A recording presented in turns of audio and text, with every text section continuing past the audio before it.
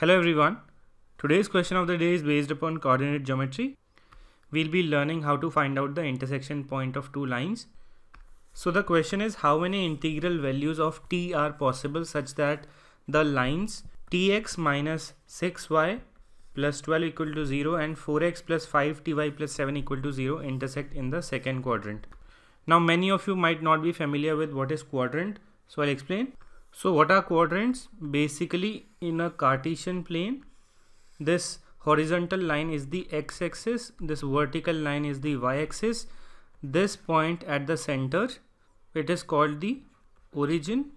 Now all the values to the right of this origin on the horizontal line, they are positive.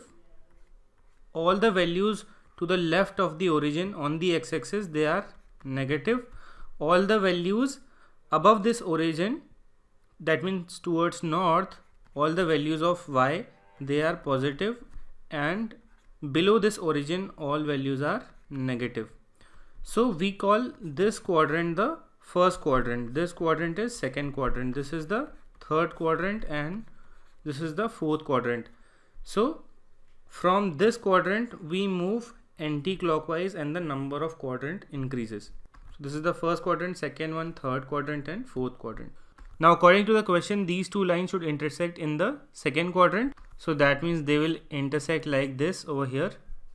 So what we can see in the second quadrant is all the values of x, they are negative, and all the values of y, they are positive.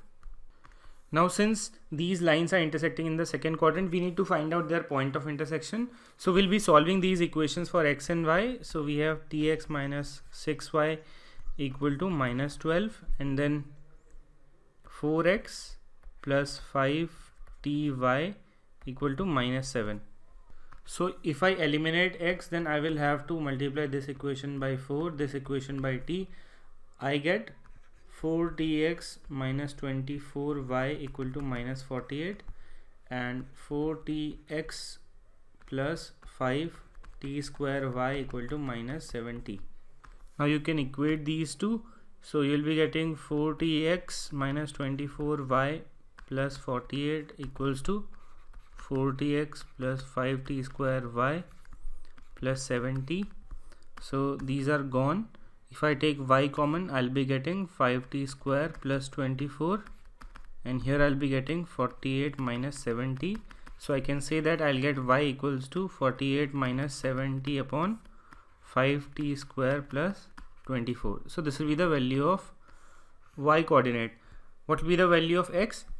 Now you can put this value of y in any of the equations here, first or second. You will be getting x equal to minus 60t plus 42 upon 24 plus 5t square.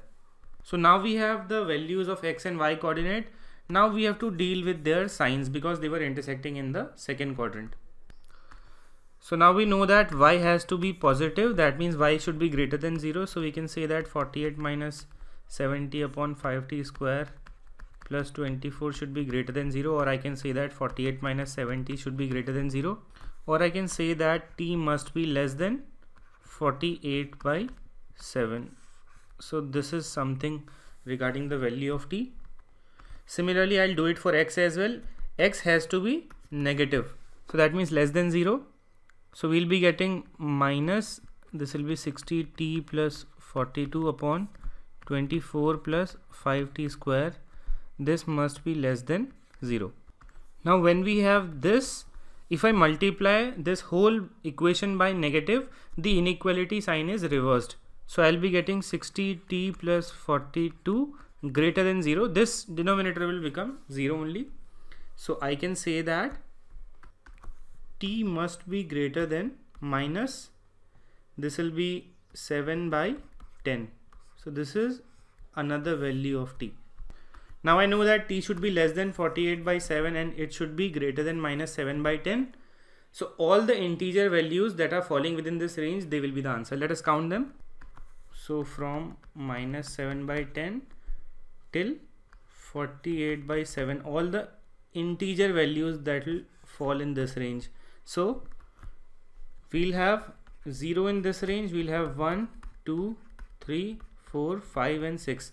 48 by 7 is 6 point something only, so it will be taken as 6 only. So 0, 1, 2, 3, 4, 5, 6, we have 7 integral values. 7 will be the correct answer to this question. If there's any doubt, please ask again. Thank you.